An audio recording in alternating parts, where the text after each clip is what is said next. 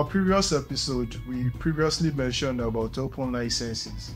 So we are trying to emphasize on it on this episode. Deep dive. Like take dive. Well, before I move on, I'd like to introduce myself. This is Alafia Abami, and with me here I have. Okay, moving on. So imagine you have a picture.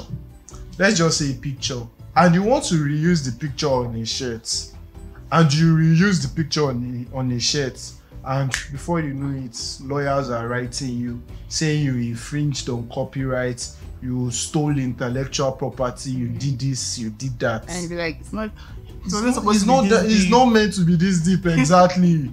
So that's brought about open licenses, which we'll be talking about majorly the Creative Commons license.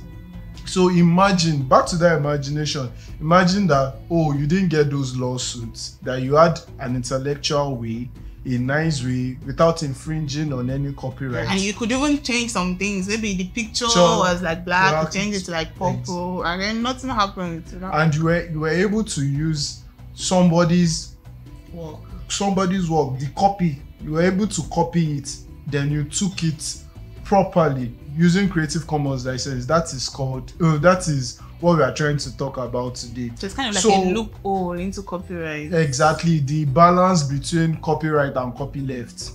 You get left the limited reuse. So open licenses refers to the practice of granting permission to the public to use. That's one. That's the major thing, to use, reuse, and redistribute creative works without excessive restrictions. Yes, I feel this excessive restriction is where a lot of people have issues. Like, they just feel Creative Commons is without restriction, but this is without excess. So there are still restrictions. Like, most people are discouraged from using Creative Commons license because they feel they're just giving out your work just like that. But they fail to understand that there are still restrictions, just that it brings about this, so let's say, inexcessive. That's the word. Inexcessive restriction, something like that. So, why you say that? She move on. Okay, I'm moving on by saying there are actually things called intellectual property rights, such as patents, trademarks, copyrights, etc. But we are talking about copyright in this session. So there's copyrights where the copy.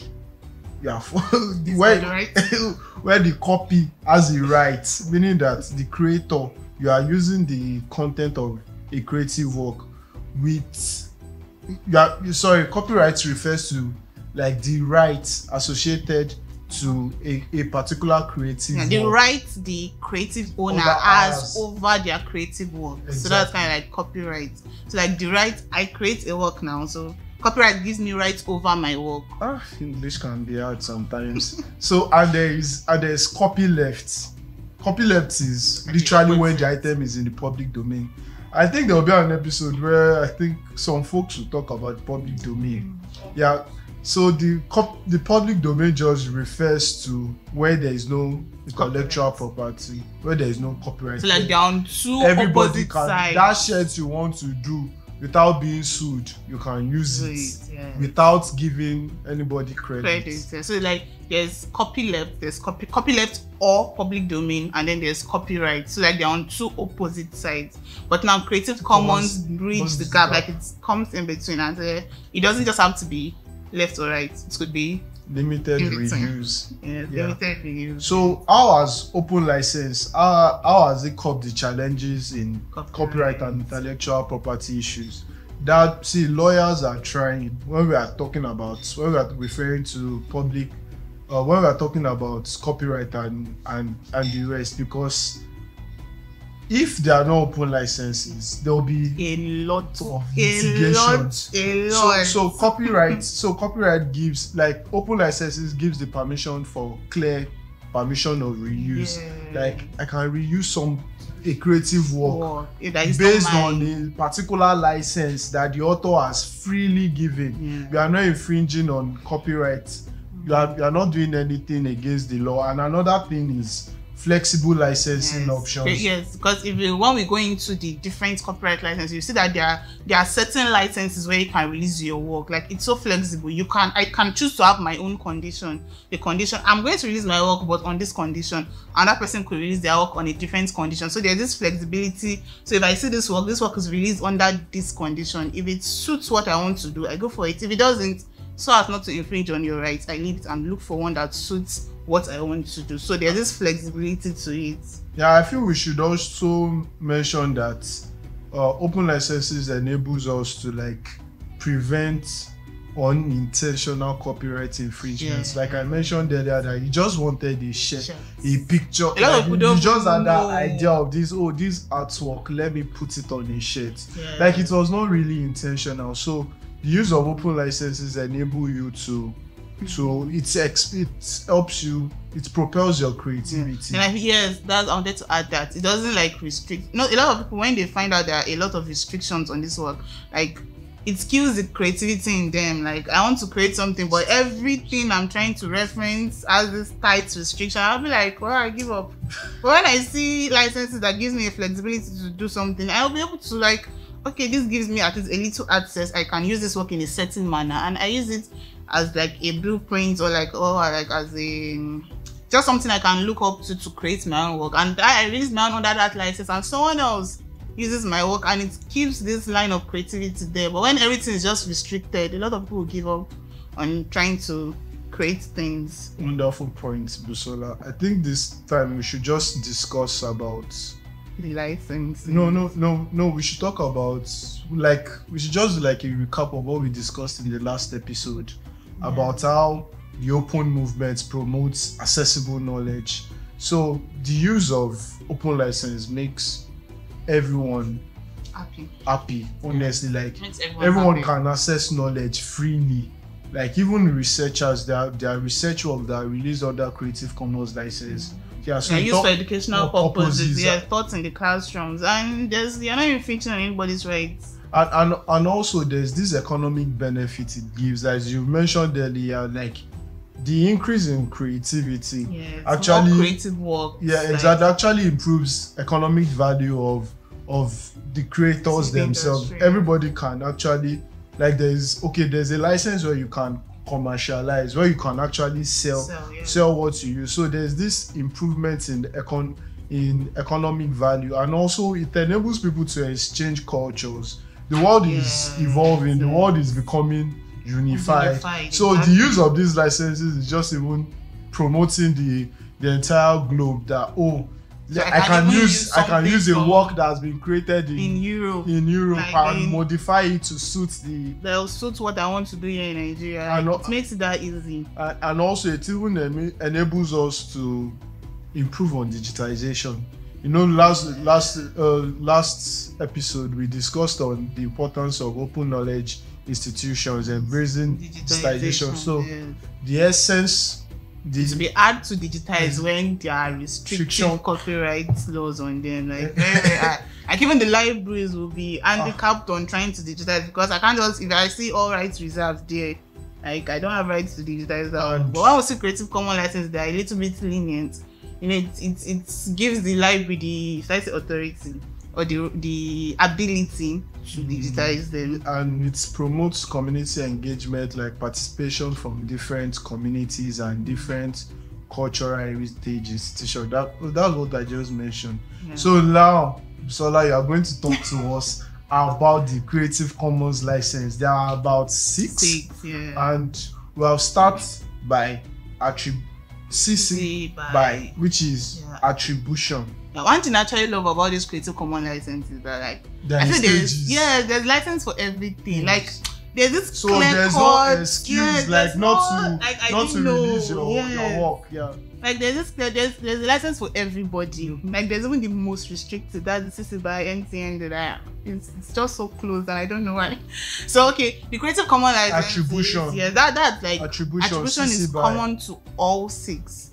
Attribution is basically, I respect that you are the one that created this. And I acknowledge, I give credit to you. So I don't take it as my work, you know. Like I give credit that this is not my work, this is your work, and it's common with all 6. So no matter what license you want to release it under, you are going to be attributed. Like it is only when the item is in the public domain or you use the Creative Commons public domain tag that they don't have to give you attribution. But like common courtesy should just like, even if it's in the public domain, you release it under CC 0, PD 0. You say that it's in the public domain. You can excuse that one. But every Creative Commons license, by is a constant, attribution you have to attribute. So, and the second is share alike. Share alike is. So attribution, share alike. Describe it to our audience. Okay, it's more like, I feel that gives a continuity to the use of creative license and Creative Commons license, because share alike is basically telling you, after you've attributed me, since by is a constant, you must release your work under the same license. Like so, when you use my CC by SA license work, you should also use a Creative Commons CC by SA. So it's not like I use your work and then I'm now coming with all rights reserved. No, like, so it gives this continuity for Creative Commons license, because I see your work now, I attribute to you, yes, that's like a constant. But then there's this SA share, like you have to share it in the like manner which I shared mine. No South Africa. Not South Africa. So attribution, no derivative. Right, that's the third one. CC, that's by SA, no by ND. Yes. Yeah. So just describe it like. Okay. Non-derivative will be integrity of the original work. Yes, you have to use it as it is, like the imagination. Going back to your imagination. Yeah, you are not meant to. There is also, as I was saying, there is attribution, no derivative, which is CC by ND. Yes. So it is just for you to like keep the integrity of the original work and telling the person that, see, this artwork, you cannot use it on a shirt. Yes, you are keeping it in its original form. So it's either you create that same artwork. Okay. Yes. So I can't like use that like in a book now, like as a picture in a book. I think you can use it as an artwork in a book. Yeah, then you should not use. I feel like you should not use it on a shirt. Just like you can't change anything about the picture. Oh yeah, you can't change the tone. Like we gave you can change it from black to purple. Now you can't even change it to purple. You have to use it in its original format. Or them say something was released in Yoruba language. Now you have to use it in Yoruba language. You can't translate it. It's just giving that originality to it. The way I release it is the way you should use it. Don't modify it. Don't edit it. Don't change it. And also there's attribution non-commercial. Commercial. That means you can't put it on a shirt to sell. Yes. You can put it on a shirt to wear for yourself. Right? I don't know. But you can't make money out of it. You can't make money off it. That's the essence of the CC by NC. Yes. So you can modify it, you can edit it, just that you can't use it for commercial purposes. That's basic. Okay. So there are combinations of all these licenses now, because we mentioned CC by NC. No, there's still we've not mentioned non-commercial share. Like that's like I'm talking about a combination of these ones now. Okay, yes. Yeah, then there's now the non-commercial share, and there's also non-commercial, non-derivative. But before we talk about that, let's talk about non-commercial share. So just describe it for our audience. So non-commercial share is just adding CC by SA and CC by NC and creating a license out of it. So we said share is releasing under the same license. Non-commercial is non-commercial.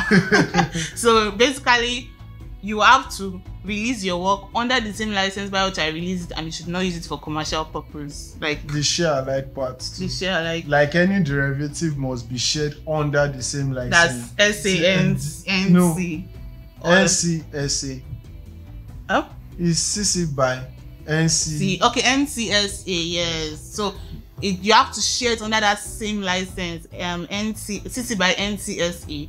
And then it shouldn't be for commercial purpose. And the last one, which is the most restricted, I really feel like this particular license. Yeah, but we can use OERs can use it. That's for educational purposes. Yes, or research purposes. That's CC by NCND, non-commercial, non-derivative. So the creator wants to maintain strict control.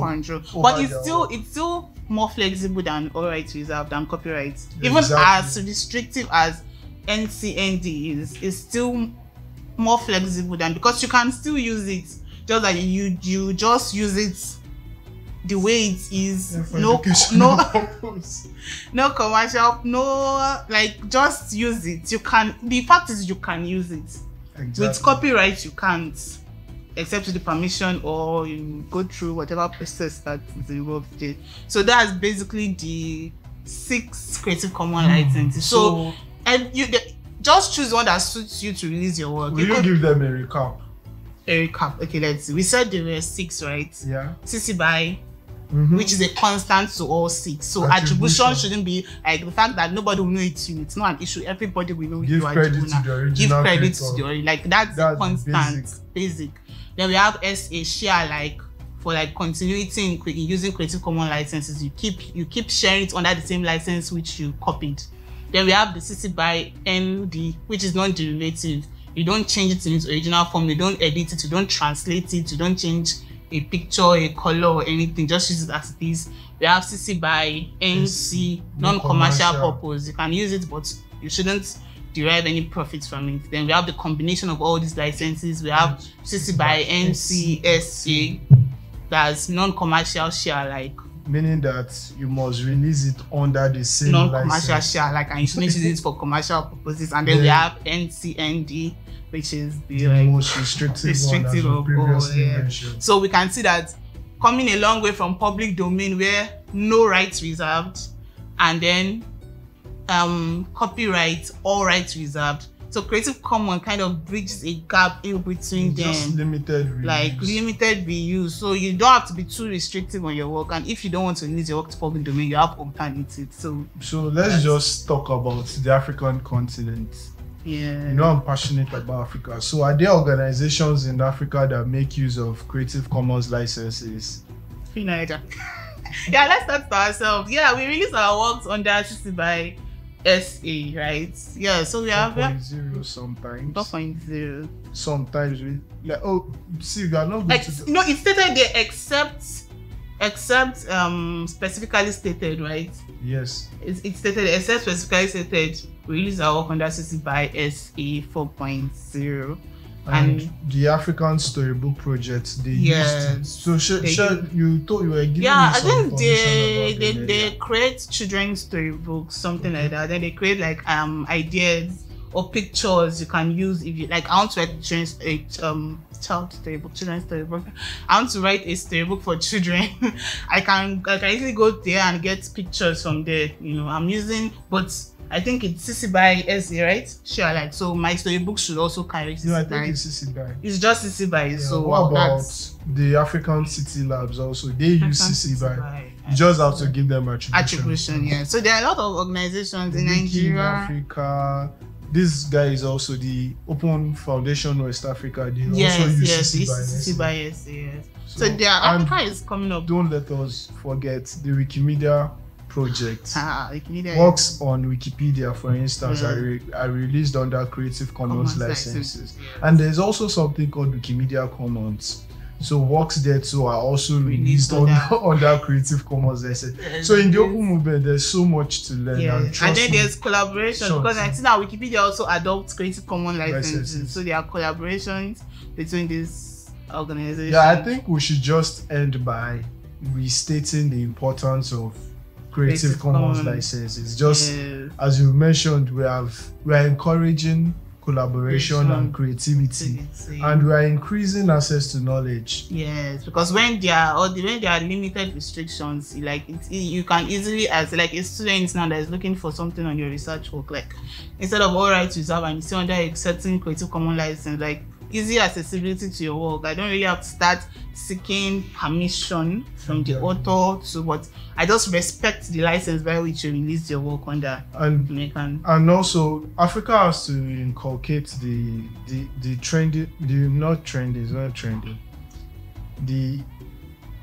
concept of open education, and Creative Commons licenses give us the opportunity to propel that innovation and also facilitates innovation and research. Like I've mentioned earlier, there are some research publications that are released with the use of Creative Commons licenses. Well, when we say CC licenses, we are referring to Creative Commons license. CC is like an abbreviation for Creative Commons. And also, Creative Commons licenses enables us to preserve our cultural heritage. And it also forms of digitization. Exactly. Say the remaining. No, you know, we've been talking about digitization things, and yes. Copyright, all rights reserved won't really give you the flexibility to digitize works. But Creative Commons licenses, like there are certain flexibilities you have to digitize works. Yeah, exactly. And like we said at the beginning, to the issue of creativity, it encourages creativity. Like I can take inspiration from previously published works and can serve as a creative bank. The open advocacy movement for authors, publishers, organizations. You guys should try to release your works under Creative Commons. Like you're not taking your originality away from that work. Exactly. Open license is just promoting. Yes. You're not taking away your ownership of that work. You know, like that's one thing I respect to Creative Commons. That's by being attribution. Constant. Like that. Like if that attribution was not there, it could be like a different story. Yeah, but so that attribution is on the spot. You are an author, renowned author. Oh my gosh. So your book, when are you releasing it under Creative Commons license? Right? Or you are sticking with the money, girl? You love the. Actually, I have plans to do that. I can do maybe a. You have plans. Yes, I can do maybe a 9. Let's see. Yes, digitize it. Like, guys can support me. Why do you need support? You just have to release it. I have to digitize it now. Like, I'll digitize it then so that you can access it online. CC by NC. Okay, so Busola is encouraging other authors. Am I speaking? Yes, you are. Encouraging other authors to release their works under Creative Commons. With that, we come to an end with today's episode of the Free Knowledge Africa podcast. So I'm going to encourage you to like, share, and subscribe. And if you learn something new, you should drop a comment. Yeah. See you in the next episode. Bye.